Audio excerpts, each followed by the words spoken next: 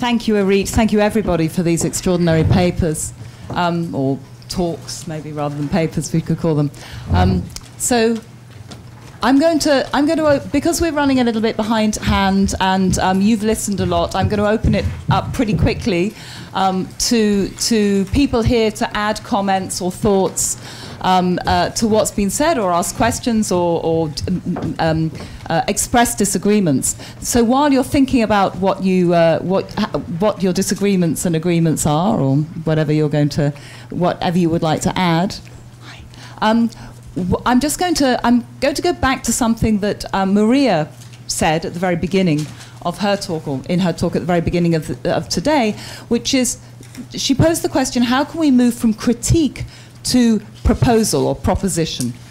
And so, proposition. So I think that what we've done as a panel is we've offered lots of critique of a current situation, but embedded within those, I think there have been propositions, from maybe the pragmatic propositions for the transformation of an arts institution to the proposition of the transformation of the we, and the many iterations between that. So I wonder, in the spirit of the primary question that Former West asks, which is that we think beyond the West and all of its economic and philosophical and aesthetic paradigms that we have presented as problematics in various different forms, particularly on this panel through questions of race and inequality. How can we transform that critique into proposition? I think this is something that Former West asks us to do, and that particularly Irit, in your last thinking through the we with Jean-Luc Nancy, you have begun to move into that situation. How can we move from the we that delivers us to a we that we participate in the delivery of? I mean, if I can simplify what you said in a certain way. So in that context, I'm first of all going to ask the panel if there's anything they want to add to, not necessarily what I've just said, but anything they want to add to the discussions that they've heard, and then also open it up. We have one microphone. One's disappeared. We have one mic. I'm holding it, and there's one there. We have two mics. Do we have more than two? I thought we had more. We'll use them now. So no, you take that one and start. We can share this one. Okay, I thought there were more mics than that. Okay, we have a mic. You have a mic. That's a kind of strange kind of measured we-ness that's going on there. Okay, so there's one between 4 here and one between millions. We are the 1%. Well, not quite, but anyway. Have you got anything that you'd like to add? Morgan, you've got... yeah. Well, I don't know. I mean, there's some observations made during your talk that I didn't necessarily agree with, but I don't know what you just sort of... Well, maybe let me just say this short preamble before I do that. But the way you just introduced it then was that we should probably get away from anatomizing our differences and just focus on an overarching we that can help us be more productive and move towards some goal.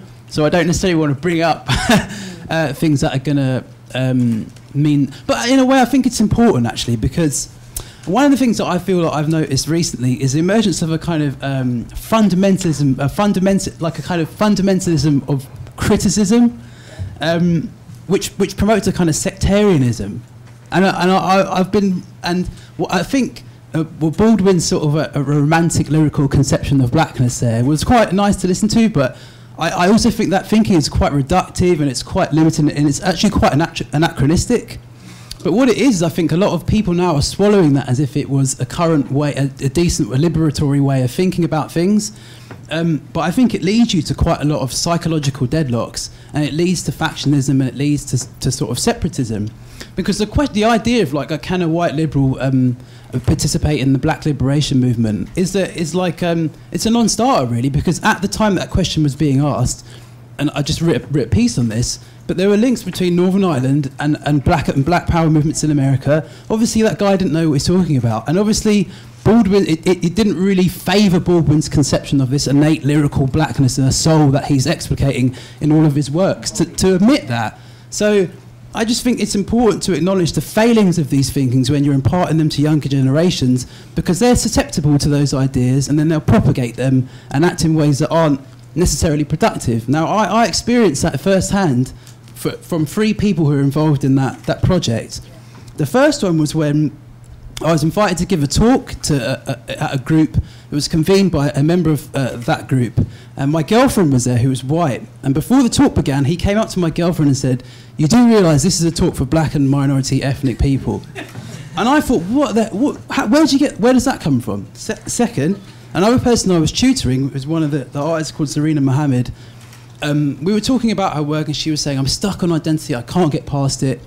And I was like, well, why don't you just move beyond this limited scope that you're operating in?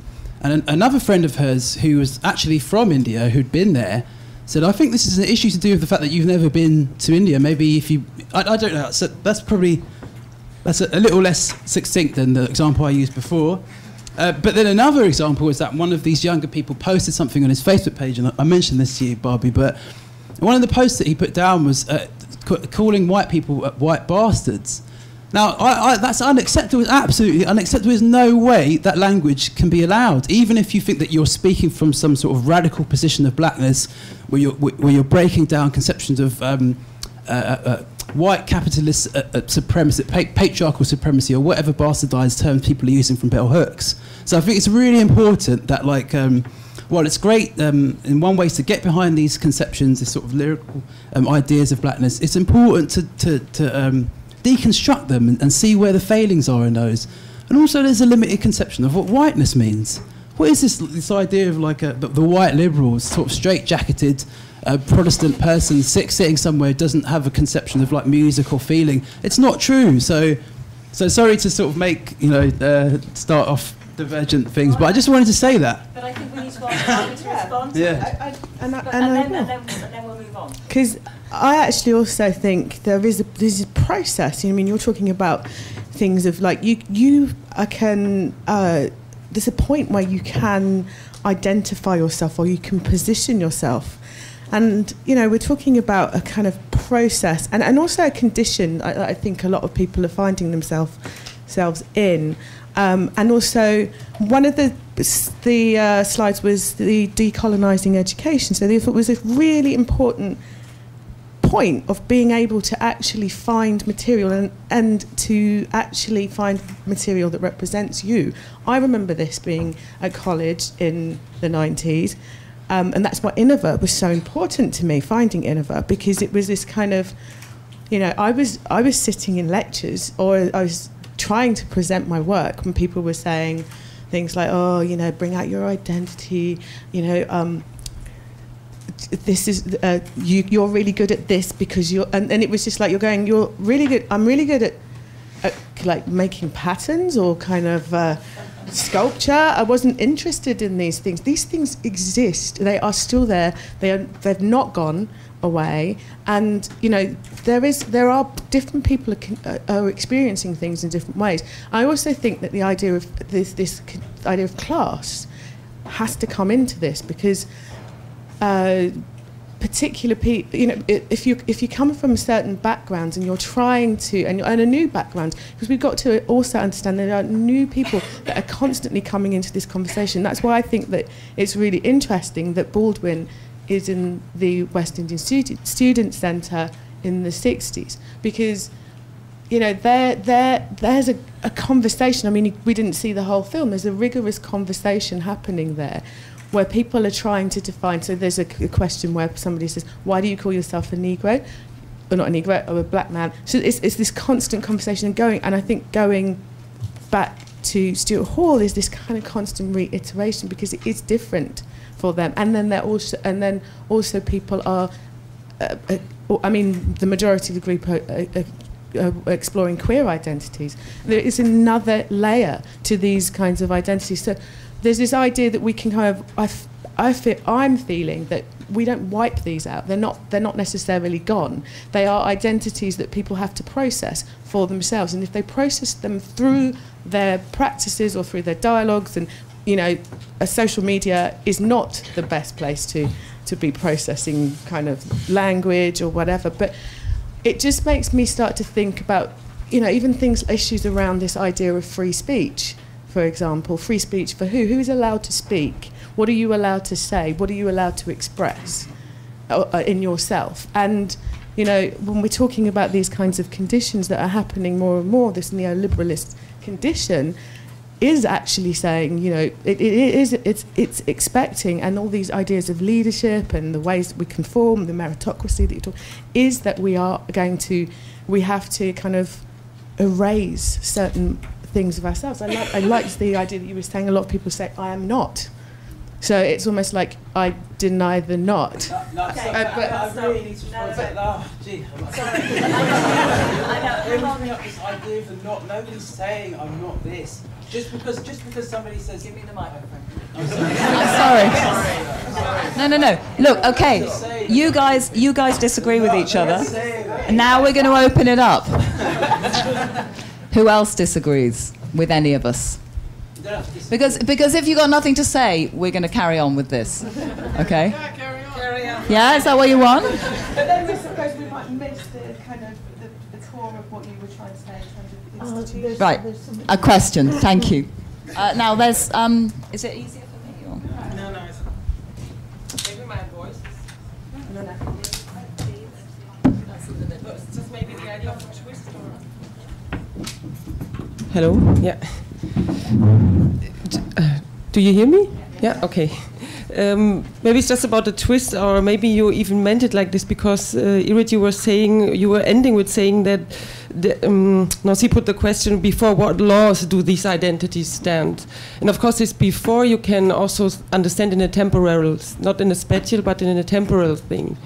And then you have that problem: what becomes before the law that says, I'm a woman, I'm black, I'm whatever. So who is constructing my identity, even in a probably Lacanian way?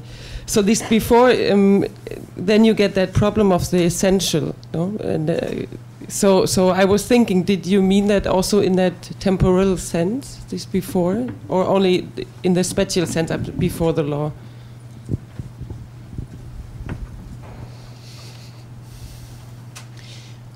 And I think yes, definitely in the temporal sense. But I mean, in a way, to kind of back into the discussion that was taking place here.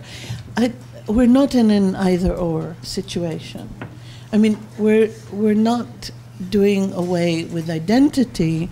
We're asking, or I'm asking, the question of in what ways can we make identity an impossible category for being delivered? That seems to me to be a sort of question. And I think that one of the ways is, it's not the denial of all the components of identity, it's a recognition that one does not interface seamlessly with authority, any form of authority. For Nancy, it's the law. I expand it to a much broader set of authorities. We don't interface seamlessly with authority at any one level of those components, right? So the sort of one of the things that seems so important about recognizing the internal contradictions of identity is precisely the degree to which it makes that impossible to then face the law is in any kind of coherent form. I mean, all of this is it's, I think, against the background of two elements. It's the way in which within financialized late capitalist cultural institutions we're operating through a set of statistical factors. So that's one aspect of it. But the other aspect of it is that within parliamentary representative democracy, we are under the edict of recohering ourselves every time we attempt to take part in the process. So we may have fragmented ourselves into 58 facets of identity at the level of ethnicity, sexuality, class, regionality, language, etc. But when we take part in parliamentary representative democratic processes, we have to recohere ourselves. So we are sort of operating under two very, very different edicts that demand our recohering ourselves. And I think the only way that we have that might prevent us from becoming a deliverable statistic is that kind of insistence on the tensions between and the inability to take part in the process. And that means sort of it's putting the process on show and not, you know, the identities that are facing it. And I think that's what Nancy sort of gets to in his notion of the we, and his insistence that it's not the who that matters, it's what authority or what law they're facing. Thank you. Questions, thoughts? Yes, somebody right at the back. Oh, it's a long way.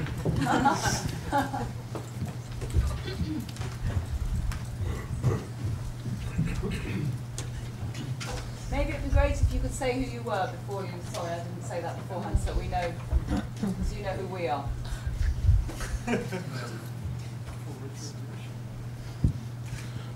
Yes, my name is Staffan Lundgren. And I have a question which is perhaps a bit broader, but also attaches to the overall theme. We can't hear you. And that is, why are we? Because this is also the question of what is this we? Why are we struggling to construct a we, a reformulation of a we? Are we thinking that we are creating a new political subject by means of this we? And otherwise, why are we creating this we? I mean, this is just, I mean, this is not to be too provocative, but I think it's also important to address this question. What is this we, and what is the actual target of these many different forms of we constructions that we are addressing? All right, yeah, so, yeah, that was a very question that I asked myself when I got the invitation. Why? Why is this the conception? But anyway, the thing is, I think where I want to sort of slide into what Irit was saying is on this idea of a parliamentary process and how we don't interface seamlessly with positions of authority, and that they they conjure these identities when we butt up against them, or we need to come together to form a collective we in order to interface with them. Now, like, and again, that idea is about superordinate goals, and those are the things that, for me, form we's. An example of which is the current political situation to do with housing in London, particularly. Now, this is brought together loads of disparate groups: London Black Revolutionaries, Focus C15 Mums. So all these people are working. All these people are working together to achieve something in a political process that comes up against juridical institutions, the police force, all those different things. So in some ways, for me, it's a no-brainer. Yeah, community comes together. That is a useful conception of a we. I just have a problem when these other conceptions come into play, that the goal itself isn't necessarily clear, the we it's supposed to articulate isn't necessarily clear, but there seems to be a violence enacted on the subjects that are supposed to conform to this we. And just to come back to this idea about not, yeah. No, here's the thing, yeah. People always bring that up as if, like, when you're saying, oh, I'm a human being, oh, you're not a black man then, oh, you're not working class, oh, you're not this. But I'm trying to demonstrate that we're all of these things, but in certain situations and contexts, one is at the forefront and one recedes. But at the bottom of all of this, the fundamental communality is that I'm human, you're human, you're human. So your issue's my issue, your issue is just we, Charlie Hebdo, whatever. Do you see what I'm saying? But that's not what you were saying. No, I don't think that's not. Yeah, that's not what came through with what Baldwin was saying. Baldwin was saying that his romantic conception of the black spirit is what is going to liberate the Protestant sort of the white. Yeah, but you played that clip, so that's why we have to address it. So that's yeah. Does that answer your question adequately? Well, yeah, because I think it's a racist question of the we. So, yeah, I mean, I think that we. Of course, but I think that we are asking questions of a political subject, or whether we can ask a question of the political subject or a set of political subjectivities and then how they act together. But I think that we have to remember that we're asking this question through art and what artists and curators and cultural workers do. And I guess the fundamental task we've been given here today and tomorrow is to attempt to change the critique of that, which is, well, artists and curators are individuals, they don't work together, la la la, the cooperation is false or aestheticized, or we know all these things. Simon went through them today, into a proposition for a different way of working together, which might be institutional. It might be para-institutional, and therefore, as Maria proposed at the beginning, we have these other models of collections of we. It might be people coming together around housing, or it might be people coming around together around the attempt of a revolution. I mean, and these things are actually quite similar, and are actually linked. So these are the complex questions I think that we have to answer. So the question is not what is the we, but is there a we, in a sense, for me. Yes. Richard. Could you say who you are? Oh, we know who you are. You did a talk. Yeah, hi. I'm Richard Noble. I spoke earlier just to welcome everybody, but I wanted to ask a little bit about this, the use of the term meritocracy, which popped up a couple of times and seemed to relate to what Irit was saying about institutions delivering us as subjects rather than somehow liberating us to deliver ourselves. I'm curious as to know why... Either the mic's not on or you're not speaking into it or something. It's on. Is that better? No, we can. Okay, so I'm asking about the way you're using the term meritocracy. I think of this term as referring to a kind of procedure through which scarce goods are distributed amongst people. So in universities, one way in which jobs are distributed is through processes where people make judgments, colleagues make judgments about people who are applying for jobs on the basis of what we consider to be their merit. It's never an absolutely transparent process, and it always entails some level of discrimination, but it's a discriminatory process. This occurs presumably in all kinds of institutions, including Innova. But you seem to be suggesting that in the process of being subject to a meritocratic framework, Innova was somehow undermined. And more broadly speaking, that institutions, I guess like Goldsmiths or others, are undermined. And I'd like to get a sense of why you think that. Because it seems counterintuitive to me, but... Okay, I'll start and then maybe Irit can take over. For me, the process of meritocracy promotes, first of all, hierarchical structures within institutions. So I completely agree with your description of meritocracy. I think this is the way people are processed, or process themselves, actually, through systems, and are encouraged to process themselves through systems. So we're all participating in meritocracy. You know, we're all part of that. We're all part of that process, and we participate within it. The structure of our working lives is processed through it.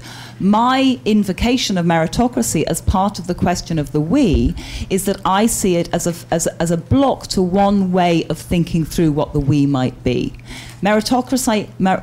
Can't even say it. Meritocracy individualizes structures and processes. It puts us in competition with each other, which is, you know, we could formulate a we around a group of competitive individuals. That will be one way of developing the idea of the we through meritocracy. In fact, one could say that the parliamentary form of the we, the people, is a meritocratic idea of the people and the we. Okay, you get spoken for by a particular person who has risen up through the ranks to be kind of straightforward about it. But I think we're trying to formulate different things, and we're asking whether the processes of making art, of artists, of image distribution, can be ways in which that difference can occur. So that's my response, and I'm going to hand over to Irit now. I think meritocracy operates precisely as a system of delivery, because it is determined by a set of expectations of what it is to achieve and what it is to be able to function across a set of institutions as somebody with achievements.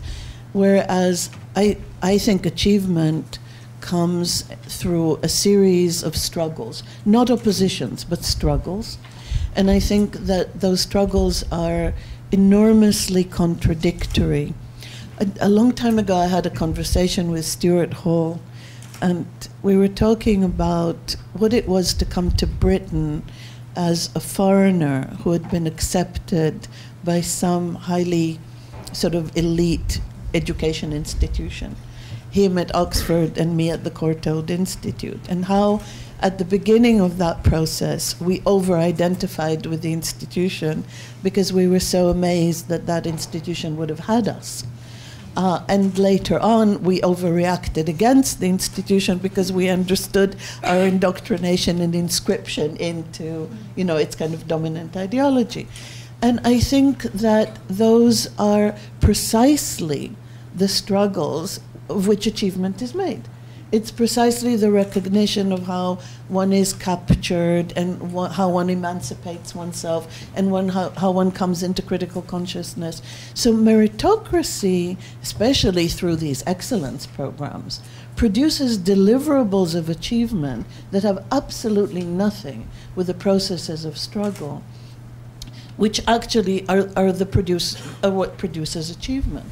And so I think that the idea that we could actually arrive at a formula for meritocracy, you know, whose merits in the face of whose opposition, under what conditions, and the sort of one of the real worries about meritocracy and the discourse of meritocracy in sort of cultural institutions is the way in which it utterly elides and negates notions of disenchantment, of the fact that to be disenchanted with the values of what is considered to be of merit in a given society is actually to come into being. You know, so the sort of disenchantment, criticality, the things that actually produce consciousness are precisely what's being denied by meritocracy, which is a kind of bureaucratic deliverable. So I think that for me is the sort of if somebody said, okay, here's a program in which you can struggle for 10 years, produce endless amounts of contradictions, fight with everybody on the planet, and in the end, you will be a subject of great consciousness, I'm signing up as a mentor. Yeah, okay, that fair enough. And I know there are difficulties with particularly kind of pure liberal notions of meritocracy, which represent themselves as having universalist criteria for determining achievement. But what are the alternatives that are meant to emerge out of this kind of reconceptualization of the we? I mean, is it nepotism? Is it some set of ethnically based judgments about who's in and who's out? Is it to do with, I don't know, a kind of randomness? I mean, should we, for instance, introduce randomness into the way we judge student work in universities? I mean, you could argue that we wouldn't come that far from what we do now. But what I'm saying is that the notion of meritocracy itself doesn't necessarily produce a sort of toxic identification with institutions. It's important to recognize people's achievements. And also, there is a certain sense of, I think, people want to belong to things. They want to feel that the we is substantive for them. Not that it pops up randomly through a whole range of casual interfaces as they go out throughout their day or whatever. I believe that people want to identify with institutions and with other kinds of groups for reasons that are specific to themselves. That may have to do with their ethnicity or with their sense of what they are as an artist or a curator or an academic. So it seems to me that you're in danger of throwing the baby out with the bathwater by blaming everything on meritocracy. We have to make judgments. There are scarce goods in the world, and not everybody has access to them, and we have to make judgments. So if you have an alternative to meritocracy, that's great. But I didn't see one emerging, really.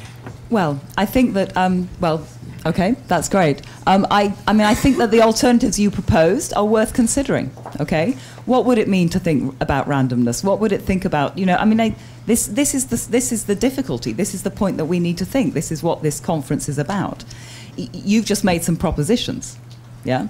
So we need to think about those propositions. Irit has just made a proposition of a differently formulated organisation or you know, kind of structure, and I think it's these propositions that are precisely what Former West allows us to open up. Also, I mean, you know, the idea. Sometimes it feels like when you have conversations like this, you sort of start off concretely and you drift up further into abstraction, and it's just like you can talk about meritocracy, you can talk about people want to belong to specific clubs, but I wonder how many people actually walk through life thinking this way. You know, I don't know. I just don't know. Sometimes we just wander into places where it's not particularly that useful. You know, okay. So rather than sort of saying, oh, these things aren't in play and we should think of this framework and this is a position. Actually, I mean, I live my life this way. I'm not disillusioned by it. That's just the operative mode of my consciousness when I'm talking to people. That's just sort of what happens. So, I mean, I think this idea of the we, in some ways, is just a weird one, because, I don't know, yes, we're all collected together when we're in the queue for, like, chips or something, and we're a group there, we're a we waiting for food, or we're a we somewhere, oh, this is a we now, but we're all radically different, we're all kind of alone, you know, that is a reality as well. Hold on. I'm not saying it's a we, I'm just saying it's a reality. You know? Right, no, it's good. It's good. It's just that there's lots of people that want. We're building up people. So. This battlejet thing that you were saying before, the idea of diversity, which is when you think about what I could understand from what you guys were saying is this, what I've been thinking about with looking at Sarah Ahmed's work is this kind of notion that you can create it. You can create a kind of a way of looking at that, but it still always puts you sort of outside. So there isn't a kind of normalisation of you being within this, you know, this kind of conversation. So these ideas of these leadership programs, for example, I mean, you know, I've been through several of these Arts Council diversity initiatives that you kind of end up back in the same place. Because you're still, you know, these conversations are kind of reiterated. And when I think about where Innova is at the moment, it's like and this speech happening is just like this is going to be another reiteration, or is it? And don't we have an opportunity here? And what is that opportunity? I don't disagree with, you know, with Morgan's position at all. What I would like to see is a space where all of these conversations can be had together. Sorry, I'm going to steal it off you. Sorry, Irit, we'll come back to you. But there are some people, thank you, there are some people who want to talk from the audience. So there's there's one person up here, there's also Bonnie here, this gentleman here, people at the back. So I think actually now, why don't you talk to us, and unless it's a direct question, we'll take them all in order. My name is Daniel Baker, and I suppose this is a kind of question. I was interested in what the panel thought of the concept of alliance in terms of the idea of we. I mean, I think it came up a bit in what was going on at the end there between Morgan and Barby. Clearly in identity politics, issue-based alliances have formed new kinds of we's. So I suppose, is alliance something that we're looking at, or is that something that maybe moves away from the idea of an essential kind of we, a kind of a contingent we? Okay. Thank you. We're going to take that, and then so we have the question of alliance. So who's next? Bonnie here.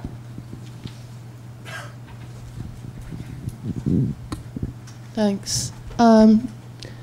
Bonnie from the art department. So it's a proposition. It's a proposition that I invented, but actually began to realise others had also invented it.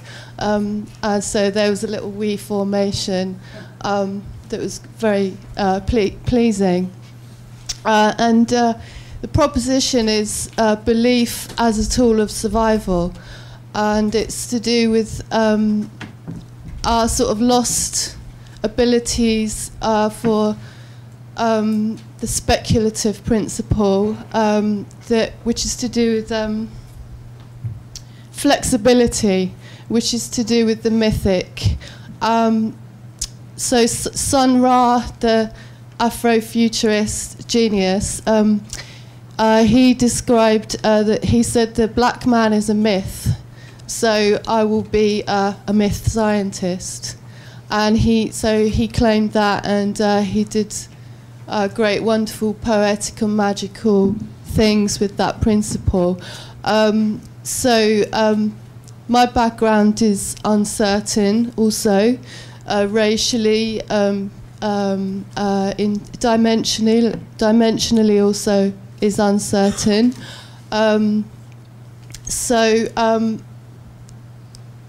To bring it back to this idea of a we, it's mythical. We are mythical. We're mythical beings, and so I think this is why magical thinking has been pathologized. It's because it's powerful, and I'll end it there. Thank you, Connie.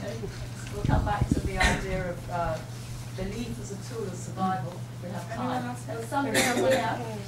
This was like, and then there's somebody right at the back. Well, Hans Christ, and I have to out me as a romantic German. So going back to the starting point also, when Simon spoke about this aspect, saying that the Germans start this moment of gathering in the context of the opening and the fall of the Berlin Wall. And maybe the massacre on the Tiananmen Square is much more important for what we're speaking about than the fall of the Berlin Wall. We never know. But they start to say, we are the people. And the next was, in the process, we are one folk. No, folk. One people.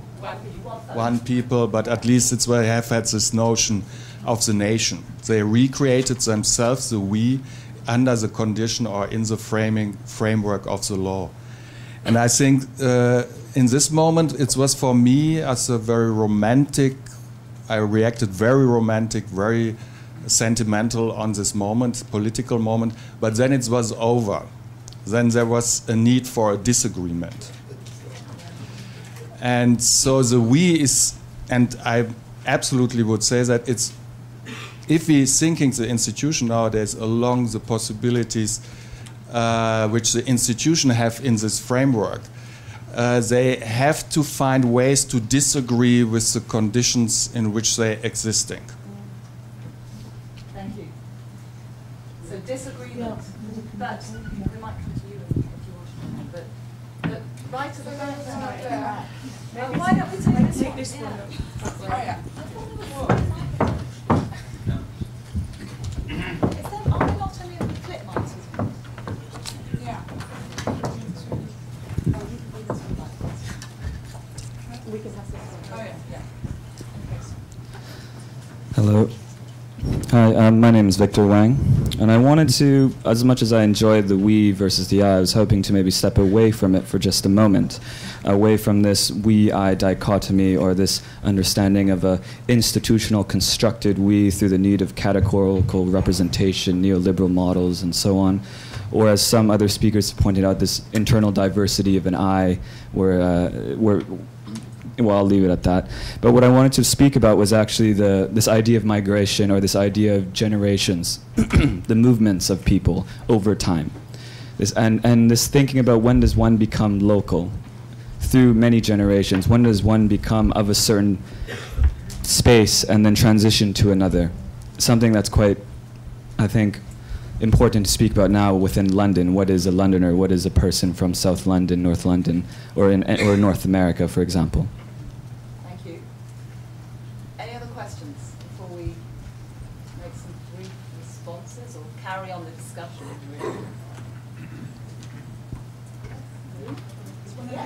Yeah. There's one here, and then there's one here. Where's here? Oh, Sorry. Yeah. You go. All right. I'm Anne-Marie Twigg, and I'd actually like to go back again to the notion of I and we, especially because Morgan was going to say something about that, and I was interested in what he was going to say about that. And I refer to Sherry Turkle writing a paper on the I and that we feel more lonelier in the social, that we can't really occupy ourselves anymore. And I was wondering, talking again, kind of like looking at this notion of the we, how does this lonelier and like function with like maybe a socialia? Like, could we just as well get lost in this notion of social, which is maybe not actually social, but and the I and the lonely, which is lonelier? Or anyways, that was kind of my thought that I wanted to. Thank you. One more question here, and then we'll have some very brief responses, and then we have to break for lunch. Thank you. It's not really a question, it's a thought about a we. Back in 2007, 2008, when Anonymous Online were waking up to their kind of power, before they formulated the famous kind of we are anonymous, we are legion, we do not forget, we do not forgive, and all that, there were conversations articulating like why they like each other, because they obviously hate each other. And I have this little image that I captured from the conversation, like image board, where they said, we are united against a common enemy, and that enemy is us. And the idea was that, I think the feeling was that anybody who cares enough to fight you, even if you really, really disagree, you're already engaged in you're part of a kind of a we that's very tenuous, very temporary, and I don't know, but coming from where I come from, which is a conflict area, the idea that there could be a we that happens because you care enough to fight with each other is somehow hopeful. Thank you. Okay, I just wanted to ask any of the panel if they wanted to respond to any of these thoughts that the audience have brought to us. Irit? Maybe one thing. Thank you. So maybe to produce a little bit of genealogy for this discussion, which because it is within the context of former West, and the point of former West, or at least as I have understood it as it unfolded over the years, has been to create a situation of mutual estrangement, right? So that the what is naturally associated with East and what is naturally associated with West and the relations between them go through a process of mutual estrangement. And I think it is the processes of estrangement that are so crucial to this discussion. I don't think it folds back into the I and the we. I don't think it's about individuality and collectivity. I think it is the processes by which any form of coming together produces an estrangement of the context in which they come together. And that is we, right? We is not allegiance and alliance and identification, but it is the possibility of coming together in order to estrange that in which we come together, which is how we face the law, etc. So this is maybe just a bit of genealogy within the context of the project. Thank you. Morgan. Yeah, if that's all right. So going to try and be super quick. But about magic, totally agree. Like, we need more magic. And like, there's an amazing quote by Alan Moore in the film The Mindscape of Alan Moore, where he talks about the idea that the grimoire is basically a grammar, and that, you know, writing is a form of incantation, and satire is still like a spell. It's fantastic. Definitely wish I'd have played that. But I just wanted to say it there. The other thing I wanted to say is, like, 1989 always gets touted about this pivotal moment. Society changes, the Berlin Wall comes down. But it's also pivotal because Tim Berners-Lee submitted his idea for the World Wide Web that year. And so with that in mind, I just wanted to talk about the question about the lonely and the social, and the question of alliance, and this idea of we's that's sort of in play at the moment. And also the idea of anonymous. And in some ways, like, like, I don't think the idea that a we is something that it forms and then disintegrates is necessarily a bad thing. And in some ways it might be, to use like computational metaphor, maybe it's a way of the network influencing the way we live, because of course the internet is decentralized, and the idea about it is that there is not one central location, so you can't destroy it. So for me, there is something really interesting about we's being formed around specific issues that those members of those specific groups want to enact.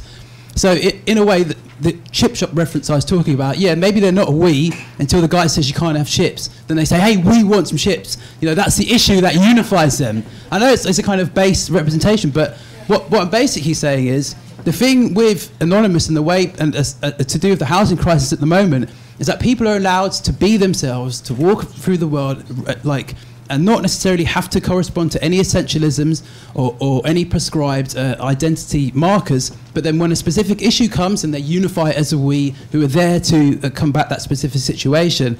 And for me, that's really powerful and really encouraging. And that's the sort of response to the sort of Sherry Turkle. And yeah. Yes, of course.